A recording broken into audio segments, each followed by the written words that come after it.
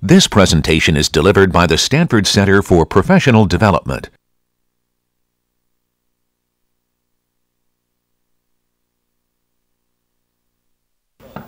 Hey everyone, welcome. I have 3 handouts for you today. I put them up on the board because they're not in sequence. I went back and used the number for assignment 5 that I gave out a week ago today.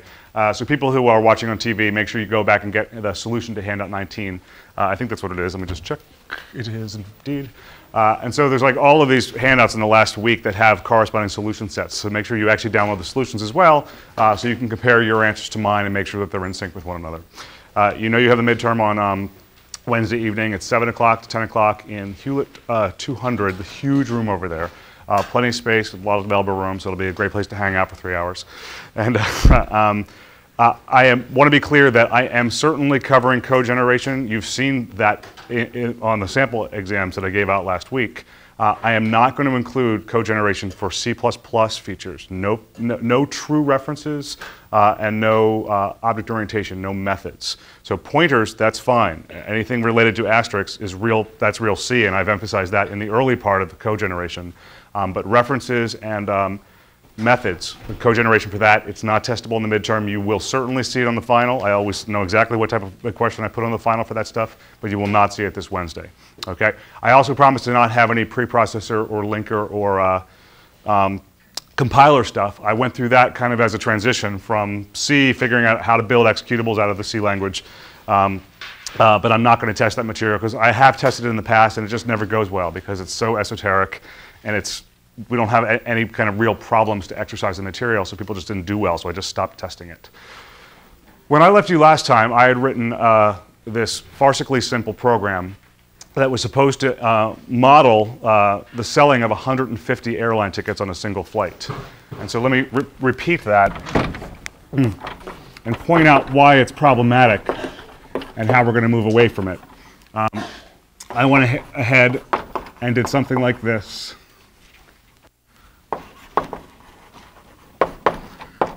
I wrote it a little bit differently last time, but I'll write it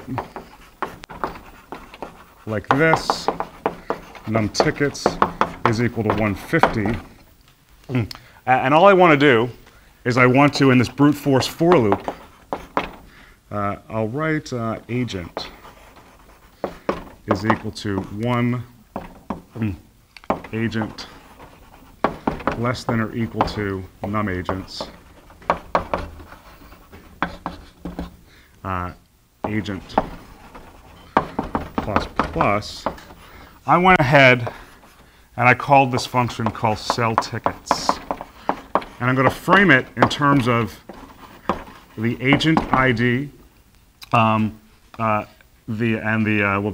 tickets div num agents.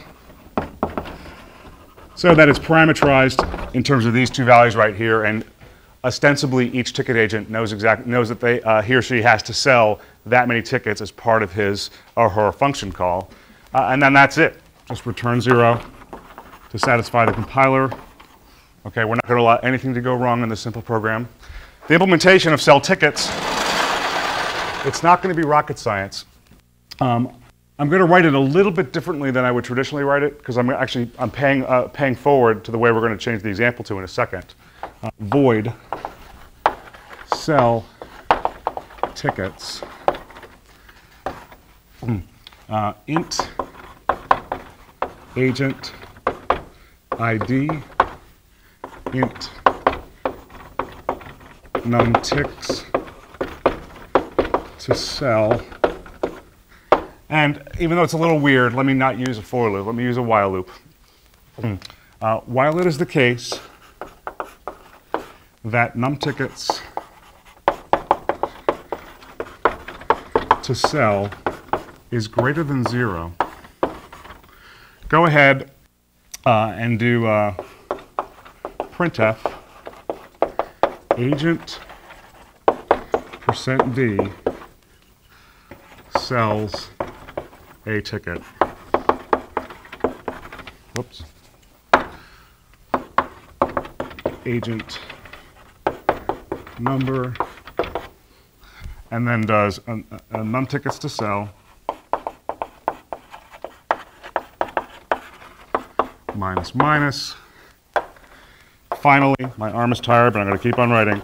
Printf agent %d, all done. Agent num. This arm's going to be bigger than the other one by the end of the lecture. Okay, there we go. From a code standpoint, it's moronically simple. I'm not trying to revisit for loops and while loops. What I'm more interested in doing is figuring out why this, as a program, as a simulation, is really not all that good, in the sense that it's not really modeling what would truly happen. The way this is set up, and I'm speaking like as if this is new material, but it's not. It's clearly going to be sequential, and ticket agent 1 is going to sell all of his or her 15 tickets before anything happens with ticket agent 2. So you know that the printout of this would have 160 lines, 16 lines per ticket agent. Okay, I'm sorry, 16 lines per ticket agent. But they would be sorted all ticket agent number 1, followed by an all done comment. That's the 16th. Okay, does that make sense to people? Okay. And there I'm sorry, 165, because there's 15 agents going on here. I'm sorry, no, there's 10 agents, so 160, I'm just confused. But everything's going to be all about agent number 1 before it's agent number 2, before it's agent number 3, etc. I really don't like that, okay? This is a fairly compelling example where if we're really trying to model the simulation of an actual airline ticketing room, that you want to see all of these ticket agents running simultaneously and working, not competing, but working collaboratively to sell all 150 tickets at the same time. I'm going to simplify the problem a little bit and let all of them just work to sell 15 tickets, knowing that because of the way the code is written, that if everybody sells their 15 tickets, all 150 tickets will be sold. But this will do it sequentially. I don't want to do it sequentially. What I want to do is I want to set it up so that all of these ticket agents follow the same function, follow the same recipe for selling tickets, but they all seemingly run at the same time. Okay? Now, in order to do that, we have to use a thread package, a package or a library that we've written here at CS107 land in order to do that. It turns out that while C and C++ are standard, thread packages and libraries to help support the type of thing I want to do here are not standard across platforms, and to the extent that they're standardized in Unix and Linux flavors, it's actually very difficult to use. It's like quirky syntax. It's like worse than like C++ iterators in terms of syntax. So we actually packaged and layered some stuff on top of the thread libraries that are available for Unix and Linux, and wrote a slightly easier thing to deal with. I'm just going to write the functions to show you how this stuff works, and you can kind of intuit meaning as to what these functions are supposed to be doing for us. Now, when I talk about a thread, I mentioned this briefly on Friday, thread is really short for single thread of execution. So when I'm talking about a thread, I'm talking about some function that's running, presumably in the company of other threads at the same time. I want to set this up so that each of the 15 ticket agents operate like dogs at a racetrack, and that I really want to lift the gate. And it's not so much a race with each other as it is just a race to the finish line. But all 15 of these dogs, all 15 of these threads, are going to be interesting in following whatever recipe it takes to complete the function. And when all of them finish, you know that all of the work has been accomplished. Okay? So what I'm going to do is I'm going to leave this function as is. This isn't going to change, at least not for the short term. And I'm going to go with a different for loop here. A slightly longer code block here. After I frame the simulation in terms of the number of tickets and number of ticket agents, I'm going to call this function init thread package. I'm going to pass in a false. I'll explain what that is in a second. You know how in CS106 and 106B and 106X you called init graphics to bring up the graphics window, or you called init boggle graphics, or whatever, you had this one static routine you call up front to kind of set everything up? If you want to use the thread library on our system, you actually have to tell the executable that you're going to be doing that. This is just an initialization routine that has to always be in place before you call any other function in this library I'm teaching you right here. Okay? This basically says that I'm going to be using threads. This false means please don't print any debugging information. If you pass a true in there, you get all types of information about how the threads are executing. Now what I'm going to do is I'm going to repeat the for loop. Int agent less than or equal to num agents agent plus plus. Here is how you set up the actual, this is how you set up the dogs at the racetrack. What I want to do is I want to create a name that's unique to a particular ticket agent. I'm going to do that by declaring this in-place buffer. If you haven't seen this function, it's not the emphasis, but I also will show it to you because it's in the handout. I'm going to printf, not to the console, but to a character buffer. There's a function called sprintf to do that. Rather than actually echoing the characters to the screen, I echo the characters in place to a character array and make sure it turns out to be a C string. The character buffer that functions as that console of sorts begins at the name address. Okay? And as long as I don't print more than 32 characters, I won't overrun the boundaries of this thing. This is the structure of what gets printed.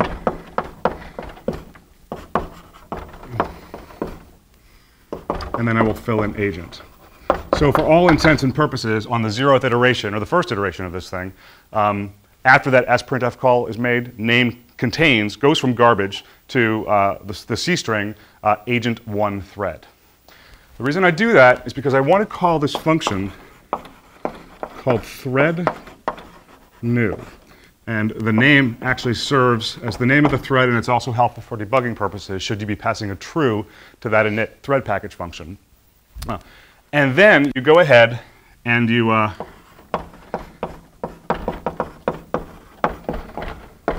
pass in the address of the function that you'd like to execute in a single thread of execution. Okay? This right here, it's just an arbitrary function pointer. All of the arguments have to be 4-byte arguments. That's just a constraint of the system. So you can pass in ints and floats and pointers, but you can't throw in structs or characters or shorts. It'll confuse the system.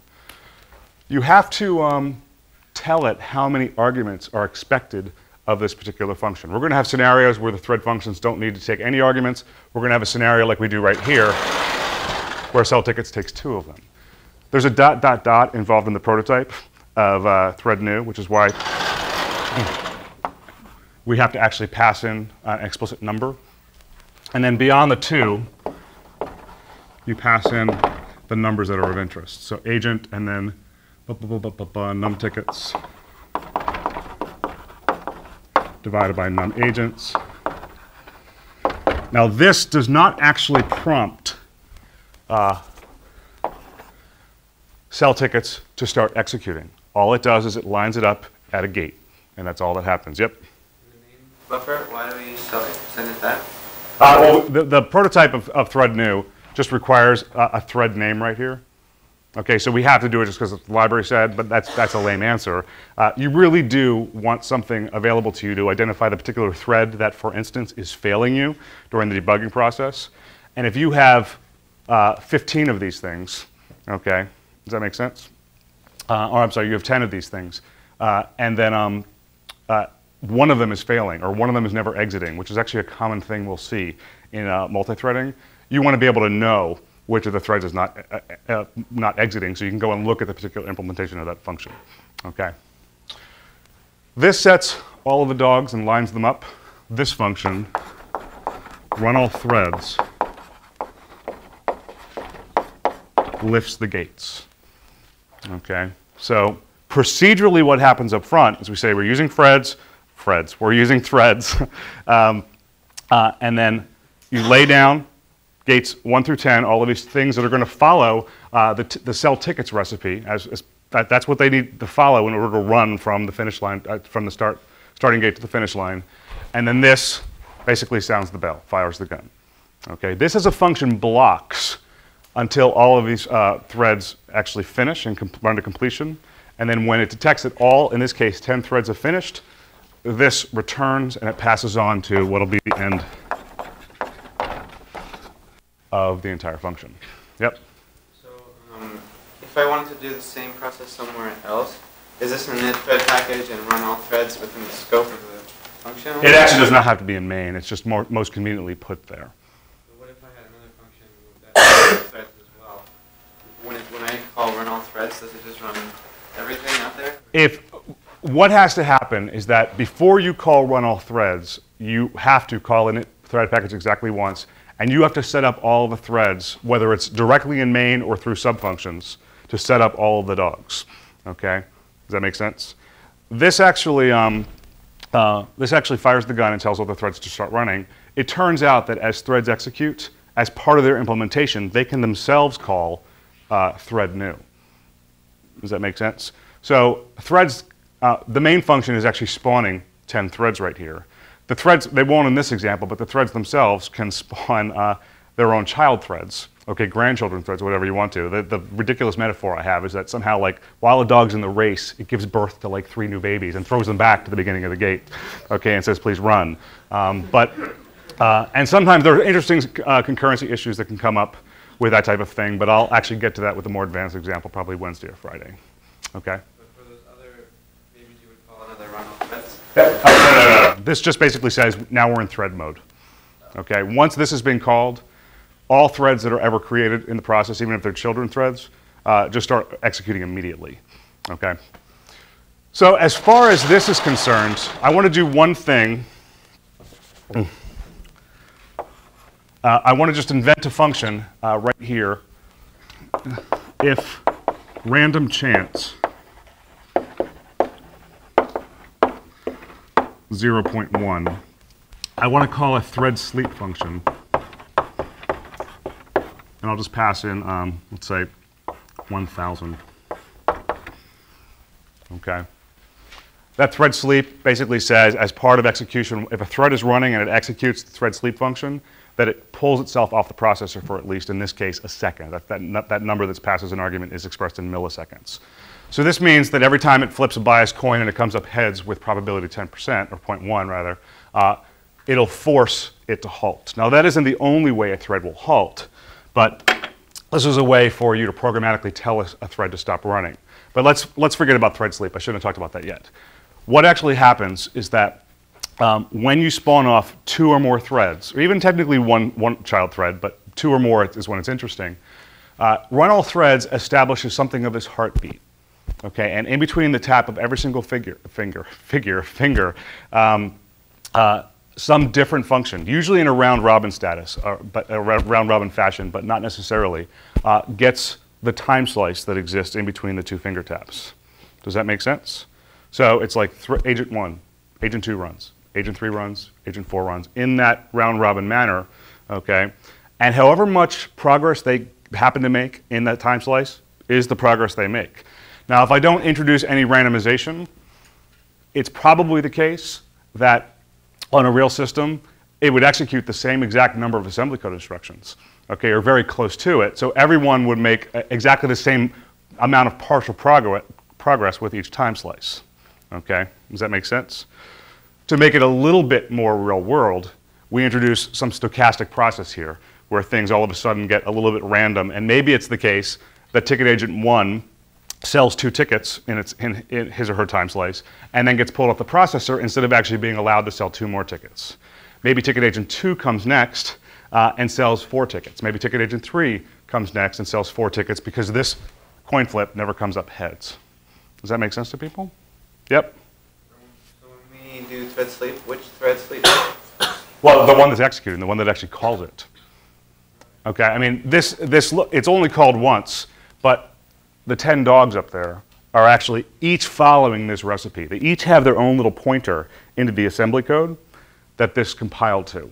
Okay, and if they happen to jump into this function right here, then the thread that actually is stuck inside that function is pulled off the processor, and it's even pulled off of what's called the ready queue and put on this thing called the blocked queue until this number of milliseconds in terms of time elapses. Does that make sense? Yep. When we call thread new or run all threads, is there any control over how many clock cycles each one will get? Not in our system. Some very sophisticated thread libraries, I don't want to say very sophisticated. A lot of thread libraries, they don't actually they don't always give you control over the amount of time that's in a time slice. They do want that to be somewhat regular because they don't want you to have unpredictable results, certainly not during the development process. Even though ours does not, some thread libraries, particularly the one in Java, this is the one that everybody will be the most familiar with by the end of the year if you're continuing in by the end of next year when you take 108, you learn about the thread library there. You can attach priorities. There's only 3 degrees of priorities I'm sorry, that's not true. There's 10 levels of priorities in Java where you can like assign a priority of 1 to 10. And then usually it's the case that they're all sorted and all the threads with priority 10 execute and run to completion before anything with priority 9 is given time, okay? But we don't have any of that here. We really just want to think of all threads as equally likely to get the processor for a particular time slice in this round-robin manner, unless there are other things in place that actually block it from being able to make progress, okay? So think about this line as basically either really not blocking it at all or blocking it for an arbitrary amount of time, okay? What I want you to imagine here is what type of printout you might actually get in response to this thread implementation. You might get 3 printfs, agent 1 sold, whatever I wrote, sells a ticket. May happen like that. Maybe it sells 3, maybe agent 2 comes next. Maybe agent 3 sells 5 because that's how much time slice allows. Maybe 5 is actually the most you'd actually see up front as the number of tickets that's sold. But you understand what I'm getting at here, okay? Does that make sense? It would just keep on cycling through all of them. Maybe it is the case after 130 or so lines that for whatever reason agent 7, all done, gets printed. Was there an exclamation point? Yes. And then maybe it's the case that agent 8 sells a ticket. Agent 8. All done. And then eventually maybe it's the case that for whatever reason agent 4 is the last one to sell a ticket. And this is just representative of the type of output you might see from this. Now, there's nothing interesting about this from a simulation standpoint because there's really no compelling reason from a performance standpoint to use threading here, except that you're trying to emulate the real world a little bit more. Okay, there are situations where you want to go with threading for performance reasons. This isn't one of them. I'm just trying to illustrate the thread package. Yep? So if you didn't do the thread sleep, would you see agent 1 sells a ticket, agent 1 sells a ticket, agent 1 sells a ticket, or is it agent 1 sells a ticket, agent 2 sells a ticket? You would actually see the thread library has no notion of what a while loop is. So it's not like it detects that you jump back and uses that as a signal to pull it off the processor. Let's say that the typical time slice is 100 milliseconds. However many tickets can get sold in 100 milliseconds is how many would be published. Sometimes it's going to be partial. Maybe you're going to be halfway through the implementation of a call to printf, right, when it gets pulled off the processor. Okay, and then when it gets the processor back, it continues with through the partial execution of printf to complete it, return, and decrement the num tickets to sale count. Okay, does that make sense? There's no way to split up the 100 milliseconds? Like, let's say you have 2 processes that you want to run like parallel, but you want them to switch back and forth faster than 100 milliseconds? You can't. Well, in our thread package, you certainly do not have that. I have to think that there are some thread packages out there that do allow you to control the time slice. It's usually not that high priority. Usually you don't introduce threading into a program to have control over the time slicing. You really just do it to have concurrency in the first place. Let the thread manager figure out which threads can make the most progress. In an ideal world, we actually don't want to pull agent 1 off the processor at all if agents 2 through 10 are in extremely long phone conversations. And that doesn't happen here, but in a real simulation, you might want agent 1 to keep on selling tickets if all 9 of the threads are blocked on something else. Okay? This is just in place to illustrate the thread new and the run all threads in the init thread package concept. Okay? Yep? 2 questions. So thread sleep it just sort of pulls that one off the queue. That is correct. Yeah, you have to think that this is actually being called by 10 different threads in this setup. It's only written once. Okay? And it's basically like 10 copies of the same book. But it's not even that. It's actually 10 copies of the same web page, and the web page itself is hosted on one machine. Okay? Does that make sense? There's one copy of the code. 10 independent threads are following the same recipe. Correct. Okay? And is there any disadvantage to calling run all threads directly after initiate thread package? Well, it has to be called, oh, you mean, I see what you're saying. In other words, to set this up and maybe call it right there with the idea that these actually run immediately. I know what you're doing. In our system, it wouldn't work because this is a function blocks until all threads have completed. So what would happen is you would call a init thread package, you would call run all threads, there wouldn't be any. So it would return, and then it would go on and spawn these threads that aren't allowed to run because run all threads is actually returned. Okay? So I mean, this is just idiomatic. Do this, set up at least one thread to run to make sure that all of the work that needs to get done gets done, but in this concurrent manner as opposed to the sequential manner, and then call that just to fire the gun. Okay? Yep. What happens if we just call cell tickets outside the whole thread context and it encounters that thread sleep command? That if you, in other words, it's not inside a thread. It could work. The way that the thread library works, the main thread is also a thread. So if, as part of a sequential execution, it's really not sequential. It happens to still be in a thread. It just happens to be the main thread as opposed to one of these child threads that spawned off by what was reachable from main.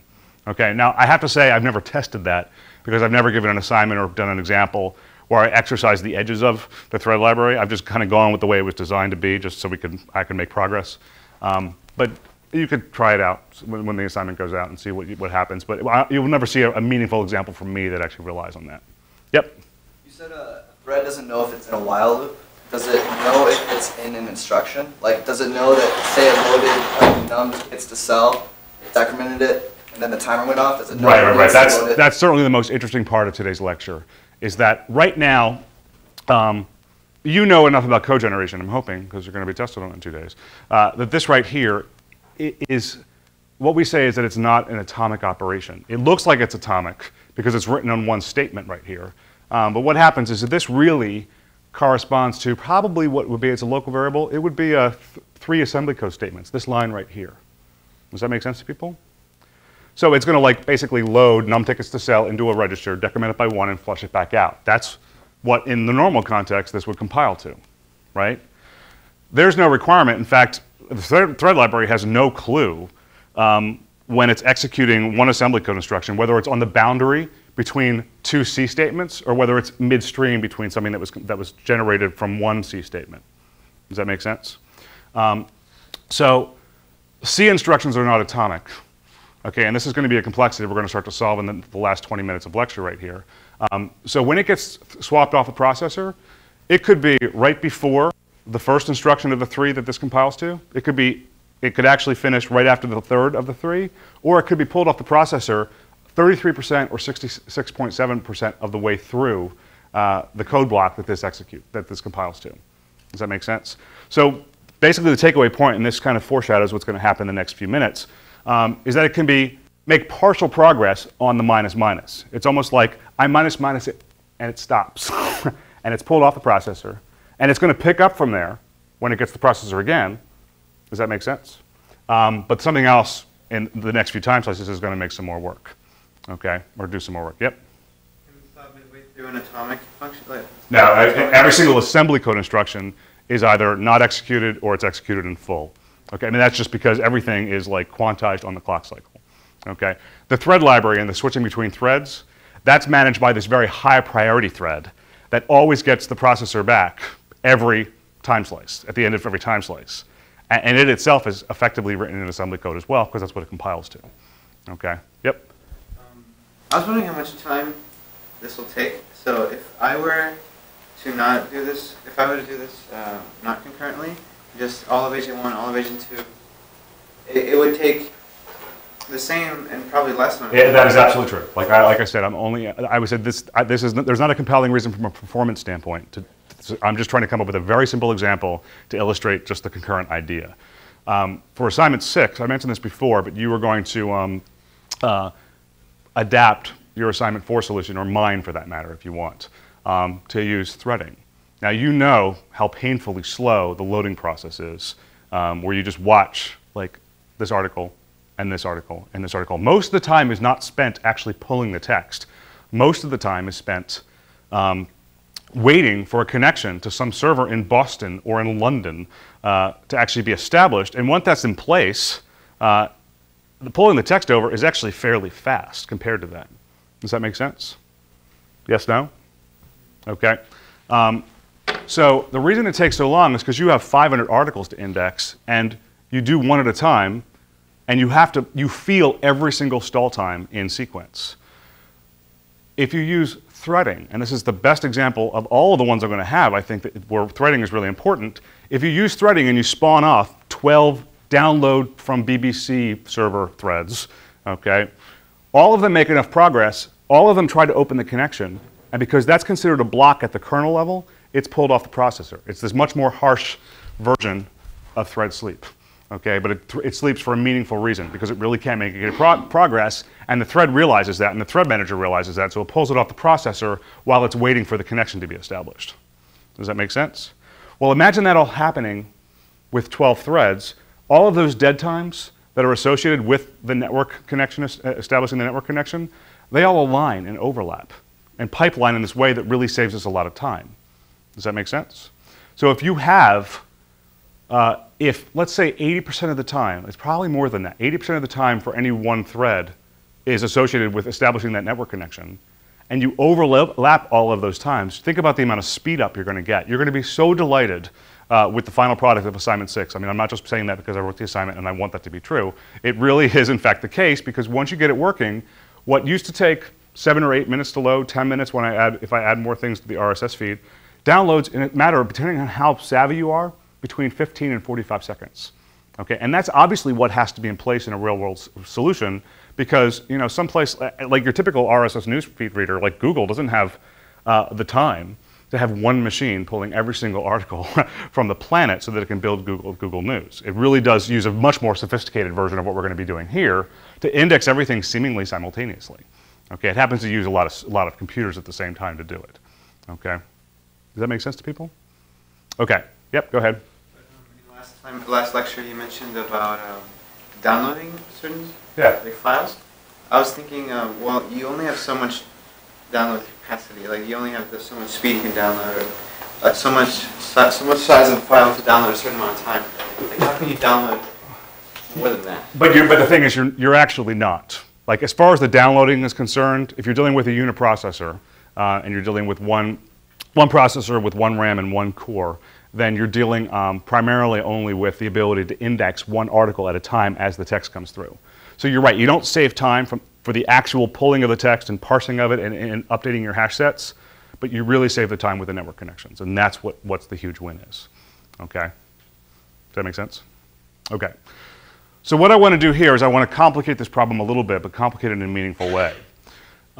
In a real-world simulation, it might be the case that you have 2 ticket agents, and you have to sell 10 more tickets, and somebody's stuck on the phone because they can't decide whether they want to buy the ticket or not. And so the other ticket agent should be able to sell 9 or all 10 tickets while the other one is blocked with some time-consuming customer. Okay? So what I'd rather do is I'll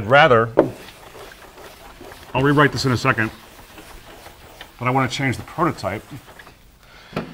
What I'd rather do, rather than actually instructing each particular thread to sell a predetermined number of tickets, I'd rather grant them all access to the same shared integer, the master variable that stores the number of remaining tickets, and do something like this. Int agent, then int star num tickets, and I'll put a P there. And I'm going to leave the prototype, actually I'll close it off for the moment. I'll change this up here in a second, okay?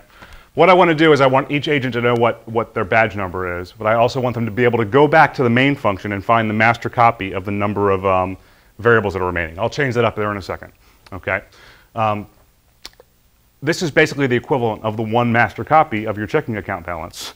That's supposed to be, that every single ATM machine in the world is supposed to have like atomic transactional access to. Does that make sense to people?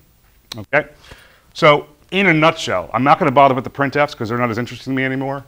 While it's the case that num tickets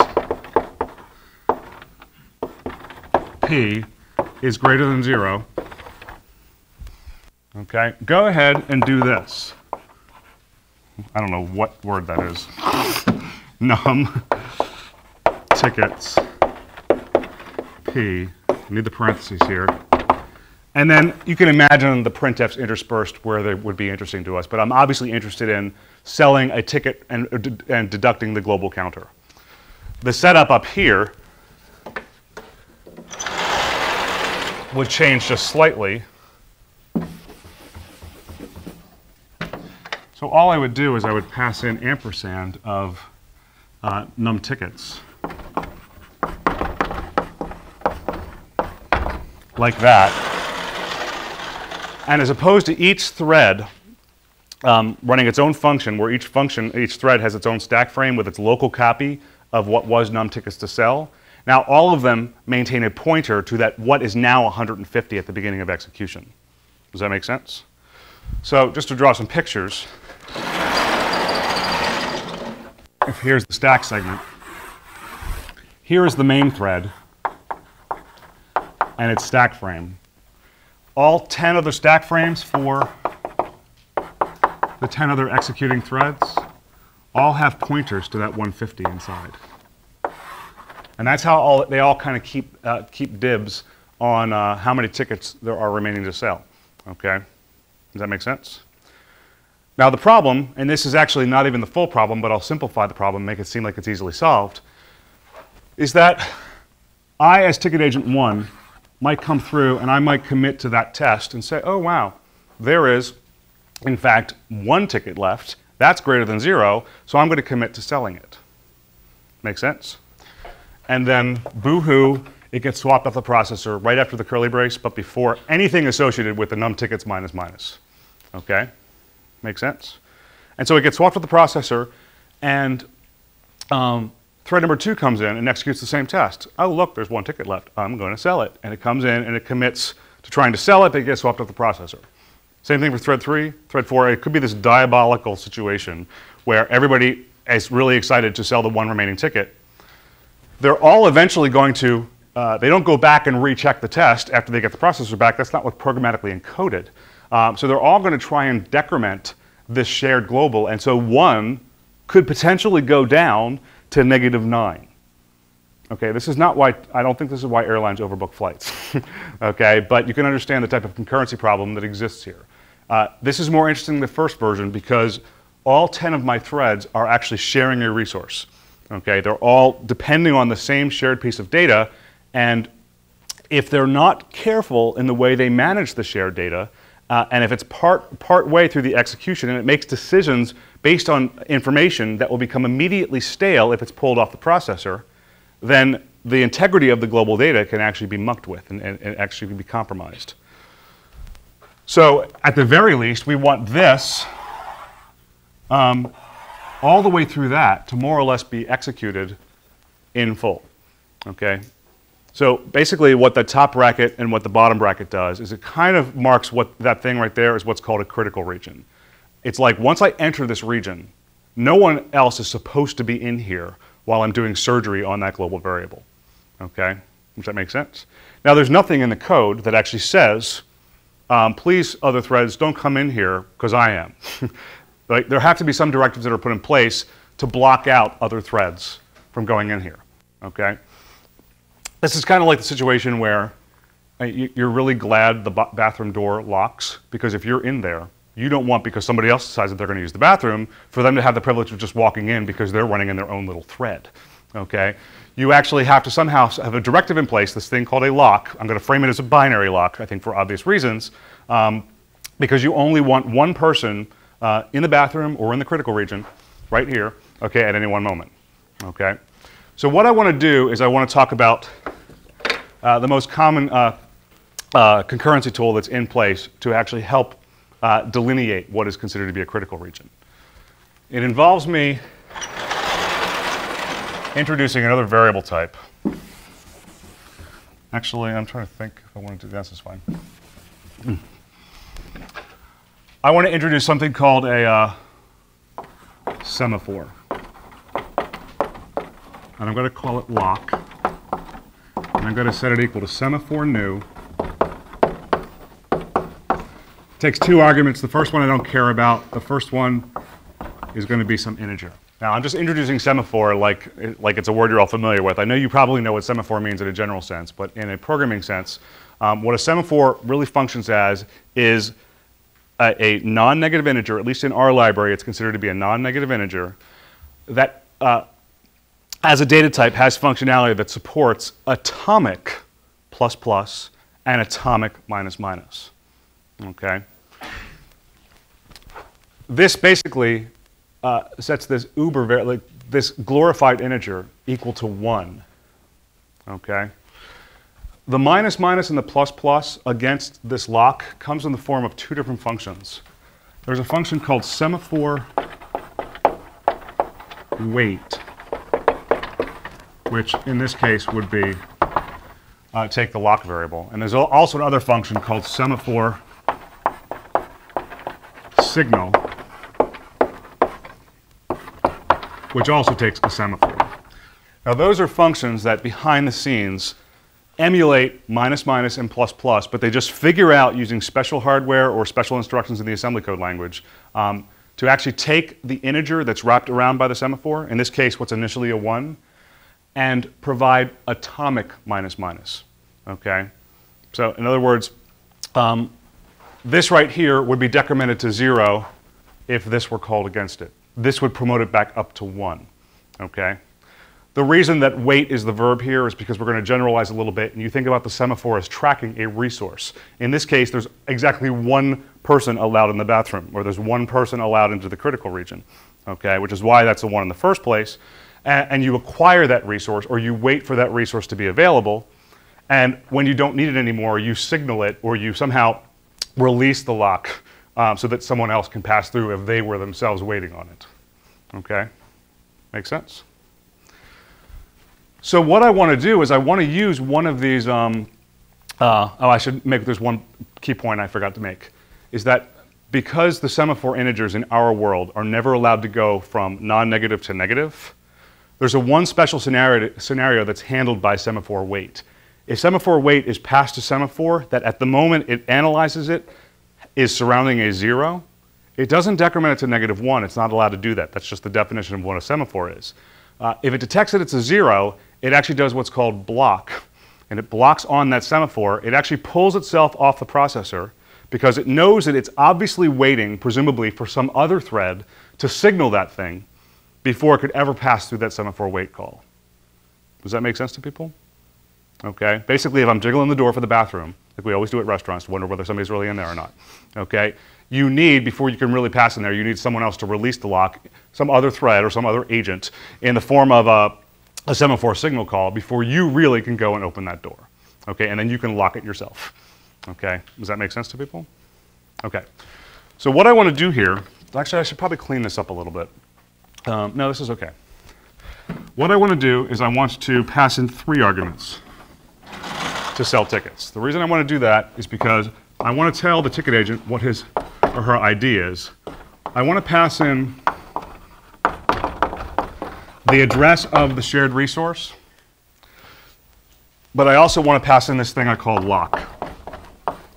Now, the semaphore type is actually a pointer to an incomplete type, so it's always 4 bytes, so it's okay to just pass it verbatim. It's not copied, it actually shares some kind of struct behind the scenes that tracks the integer inside of it.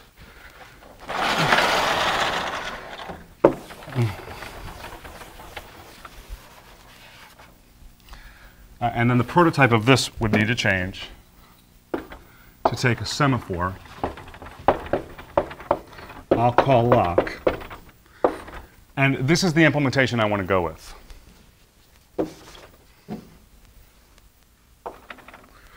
While, I'm going to simplify it a little bit. I'm going to say while true,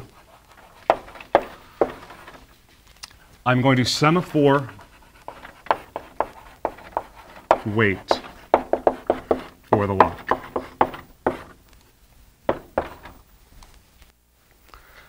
As a thread, I have no business following that pointer and looking at its value and comparing it, using it in any sense, even comparing it to 0, Because as I advance through the execution, I can't trust that that comparison actually is meaningful, okay, if at any point during progression it actually gets swapped off the processor and other threads can go and muck with that shared variable. Does that make sense to people? Okay. So what I want to do is I want to wait on the locked bathroom door.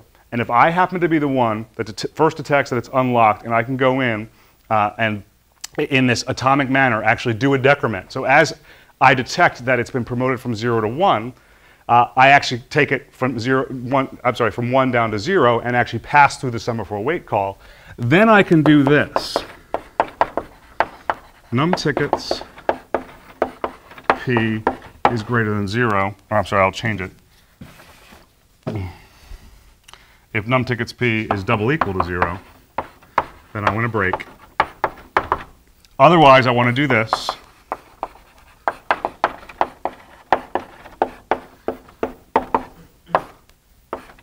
I want to put whatever printf I have right here to say that I sold a ticket. And then I want to semaphore signal the lock. The one thing I want to do here is that if as a thread I acquire the lock and I notice that there are no more tickets to be sold, when I break out, I don't want to forever hold the lock on the bathroom. Okay, this is the equivalent of like jumping out the window of the bathroom and leaving the door locked. But if you can programmatically unlock the door from afar, you're no longer in the critical region, but you still somehow managed to unlock the bathroom door. Okay. Now there's a couple of points that I can make about this just to let it rest for you, because this is probably where I'm going to leave things until Wednesday. I initialize the semaphore to 1 up there. That basically functions as a true, or in the case of a semaphore functioning as a binary lock, it basically says that the resource is available to exactly 1 thread, and the first thread to get here actually does manage to, in an atomic way, take the 1 and do a minus minus on it down to 0, because it actually committed to the minus minus. It returns. It executes this. It takes the 0 back to a 1, 1. It may come back around and take the 1 back down to a 0, but it's always like lock, unlock, lock, unlock, lock, and maybe it actually gets swapped off the processor right here. That would normally be dangerous, except that it's leaving the semaphore in a state that it surrounds a 0, okay? So that if some other threads get the processor, and they certainly will, then they come here and they basically are blocked by a 0 semaphore that they're waiting for. And you can't do a minus minus against a 0 behind the scenes. So they are immediately blocked on the thread that owns the semaphore, which was the first one I was describing. And it's only considered for processor time when the thread manager detects that somebody signals that semaphore, because that's the only hint it has that the blocked threads might be able to make progress. Does that make sense? Okay. So just because there's a semaphore wait call and a semaphore signal call, don't think that threads can't be, the thread that owns this lock can't be swapped off. Okay? It can be swapped off right here, and it can allow all the other threads to make as much progress as possible until they really are blocked. Okay, but once they're blocked, this thing would have to get the processor again. Okay? Does that make sense? Yes, no? Okay. Imagine the scenario where I accidentally, and this is actually the type of thing you have to be careful about, because it's so easy to type a 0 versus a 1 when you're typing a lot of them. If I do that right there, this creates a situation that you have to really be worried about when you're dealing with concurrency and threads, is that if I accidentally lock the bathroom door before anyone comes to the party, everybody's going to be blocked, and no one's in a position to actually unlock it, at least not the way I've coded things up right here. Does that make sense? If I make the mistake of putting a 0 up there, then every single thread will get this far, and they're all going to be thinking that someone else is going to be signaling that semaphore, so they're all 10 of them are pulled off the processor, and everybody's just waiting. Okay? And that scenario, I don't want to say it's common, it's not supposed to ever exist, but if you have this type of bug in your code, you have what is called deadlock. Okay, where all the threads are seemingly blocked on some resource that they think someone else is going to be taking care of. But that isn't the case because of that one little bug I put up there. Okay? Make sense? If I have the opposite error, and I do that right there,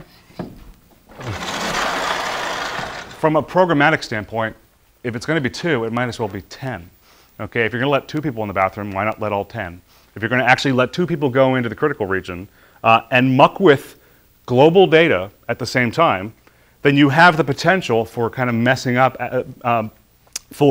having 2 threads deal with this shared global variable in a way that they really can't trust each other. Does that make sense to people? Okay. So there's that. So the real answer here is that this, in this particular case, should be a 1. Now we will see situations where a 0 is the right value. Okay, we will see situations where 2 or 5 or 8 or 20 or 64 are the right values. But for this one scenario where I'm using a semaphore to basically limit access to what's clearly identified as a critical region, okay, that is the common pattern for using a semaphore. Okay, question right there? Do we have 2 signal locks?